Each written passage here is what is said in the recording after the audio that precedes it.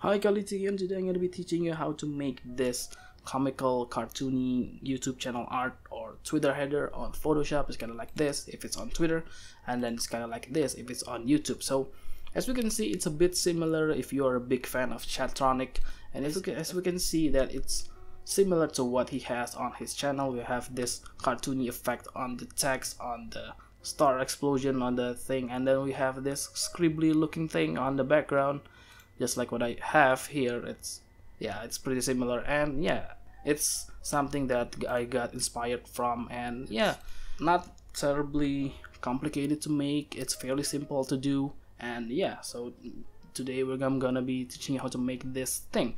And yeah, before I get started with the tutorial itself, make sure to leave a like, and yeah, sit back, relax, and I hope you guys will find this tutorial very helpful. And yeah, so without further ado, let's get started with the tutorial itself. So first of all, open up Photoshop and like this, and go to File, New. So the size is going to be 1500 by 500. So this is basically the default size of the Twitter header. And yeah, so we have this blank canvas right here, and then next what you're going to do is go to the fill layer and then just pick a color, and any color that you want, like basically orange or maybe blue, something like this. And you know what, I'm gonna go with the pink, with the hot pink, like this, kind of like so. Okay, there we go. And then I'm gonna fill by clicking on the canvas, and it will fill out something like this. Okay, and then as we can see that we have some scribbles right here that is a bit abstracty thing going on here, and as we can see that the color of the scribbles are a bit brighter than the background. So for example, this background is blue, then the scribble, as we can see, is a bit lighter than the background. So as we can see, we let's just be real, that is too eye hurting. Okay, so let's a little bit change the color. Okay, so that's a bit more eye pleasing to me. Okay, so now let's just pick another color for the scribbles itself. Just draw it a little bit to the left, something like this. And yeah, as you can see, we have a little bit of a difference in the brightness of the color, and then click OK, make a new layer, and then go to brush. And as we can see that you can actually vary the thickness of the brush itself, and as we can see right here, we have a more thick kind of brush, and then we have a little bit of thin scribbles right here, and yeah, it's a bit more various. And yeah, so what I'm gonna do is basically just do the same thing. So for example, I'm going to make a little bit something that is a little bit thick. So for example, like this, or I guess it's not too light, kind of like that. So for example, I'm gonna make it something like this, like that, and something like this, and like this, and there we go. So yeah, make sure that the hardness is 100%, so it doesn't look blurry at all. So just make sure that the thickness is a bit balanced. For example, at this section right here, I'm going to drag it out. So we have a thinner, and then we have a thicker. So do not make like for this section it's only the thicker version, and then for this section there's only the thinners. Then yeah, just make it randomized. So for example, I'm going to make this the thicker brushes, so it's a bit more spread out, something like this, like that, like, oh, it's bad. And yeah, so and then next you're just going to change the size of the brush, and then do the same thing, like this, and like that, like this, like that, like that. And yeah, I'm gonna speed up the process, and yep, play the music.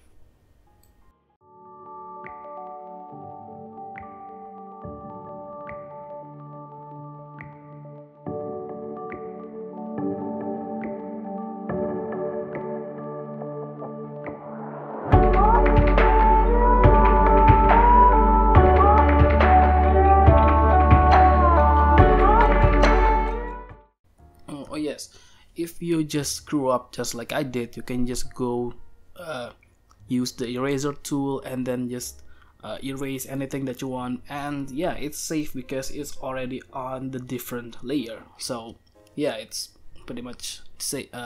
Okay, and yeah, back to the speed up.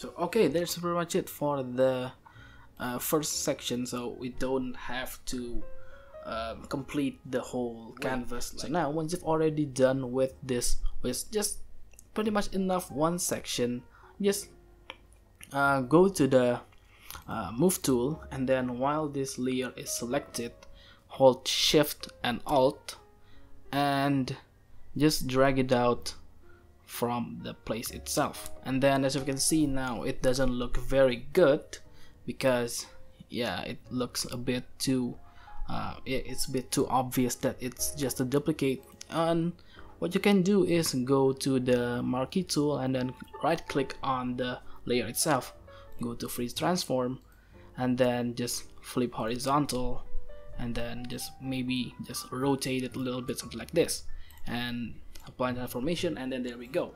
Then yeah, it doesn't look so obvious that this is just a duplicate. And then yeah, just do the same thing, just select both of these layers by holding Control, and then just do the same thing, shift alt, drag it out like this, select all of the layers, and then shift alt again, making it something like this, and then boom, there we go. We have all of the canvas all filled with scribbles. And as we can see that we have some unnecessary spaces right here that doesn't look very good. So now what you're going to do is make another layer and just fill it out with some scribbles like this. Just fill it out, just make it like, yeah, just fill it out something like this. And yep, yeah, and it's making a bit less obvious, and yeah, it looks a bit even more randomized, and yeah, it looks a bit more nicer. Something like this, something like that, and like this, this again, like this, and then oh shit, like that, like that, up, so oh, so much, nope, like this, this, like that, vary the size of it, make another one like this, and this one is not ready yet. There we go. Nope, make it obvious. There we go, make it like this, and there we go. So now we're done with the scribbles itself. Now it looks more randomized and it looks a little bit nicer than we did before. And now we're pretty much done the 60% of the channel art itself. And then as we can see right here, we have a star behind the text itself. And now we're gonna go making a star itself, and go to the new layer, make a new layer, and then go to pen tool, and then just start drawing a star like this, just making it something like that. And if you mess up kind of like me, you can just hold Control Alt Z, so you can go far kind of like this. And if you go too far, just press Control Z again, it will bring you back to where you just messed up. So just do something like this, and that, like that, like that, like that, like that. Nope. don't make a straight line here. I mean, don't make a, just make it curvy, not curvy. I mean, just make it something like that. Like that. And now, once you've already, oh shit. There we go. So now, once you've already done with the star itself, and now it's basically this, that's it. So now, while you're on the new, I mean on the empty layer, just right click on it, fill path with foreground color. Okay, and it will fill out the star itself. And then next, while it's selected on the layer itself, right click again and then delete path, and now you have this star thingy. Yay. Okay, now we're gonna go change the color because it doesn't look good, and it's basically just the same color with the scribbles itself, and yeah, obviously not so visible. And then just go change the color by going to layer style, color overlay, and then I don't know, just change it into like orange or maybe blue, like this. Doesn't look good on blue. I mean, I'm gonna go with orange, I guess, or maybe green.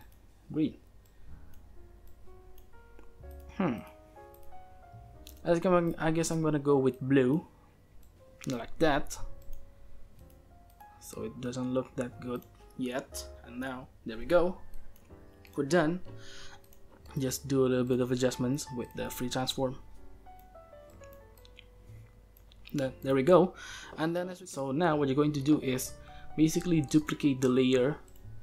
Click OK, and then drag the copy of the layer below the original layer of the star, and then go to effects, go to stroke, and make it position on the center, and then just do the size that you want, like so. Click OK, and then select the original layer again, and then using the move tool, and then use the D-pad, just nudge it something like this, like that, like so. We're already done with the star itself. Now we're going to continue to the text. Alright, so the text that I'm going to be using is called Riffic Free. So with this font, you can just use this font for your designs and make profit out of it, because it's 100% free and it's free for commercial purposes and stuff. So yeah, you can just use this font for your clothing, banners, and make money out of it, and it's completely legal. And yeah, so the link to the font itself will be in the description down below. And yeah, so let's type something like cartoons, like that, cartoons. Okay, there we go, and place it up something like this, and make a free transform. I'm gonna like that, make a little bit bigger, and then boom, there we go. And now we'll just basically do the same thing that we did to the star. Just duplicate the layer of the text itself, click OK, drag it below the original layer, and then go to layer style, stroke, and then just make it black, and then make it on the center. Click OK, and then drag the original layer a bit to the up and left, kind of like so. There we go. And maybe it's a bit too big, like so. It looks basic, and there we go. And I guess the star looks really uneven. Okay, that looks even worse. Holy shit. Okay, there we go. Flip horizontal. Does it look good? Okay, that's better. Okay, there we go. So now we're basically done with the channel art itself. But if you want to make a bit more detailed like that, so I'm gonna change the cartoons into like maybe red cartoons, red, like that. It's pretty cool. Kind of like yellow or green cartoons. Gonna go with red, I guess. There we go. And then if you can, as you can see right here, I have an ellipse in the center of the O, and also Chadtronic also have an ellipse, I mean a circle at the center of the O. And yes, let's do the same thing. Okay, just make another layer and then use the ellipse tool.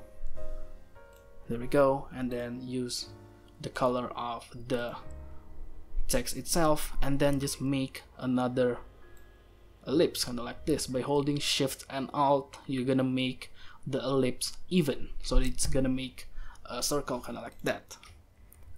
And then just put it right here, and then just by using Alt and Shift, you can drag and duplicate it like that, and boom, there we go. So as we can see that we have a little bit of a gap here. So we're gonna go to the stroked out cartoons text layer right here, make a new layer above that layer. So with this layer selected, you're just gonna go use the polygonal lasso tool and then just fill the gap. Oh crap. Okay, like this. Just fill, just patch the gap with black color, and it's extremely safe because it's already on the different layer, so no important layers are gonna be harmed. And yeah, it's also reversible.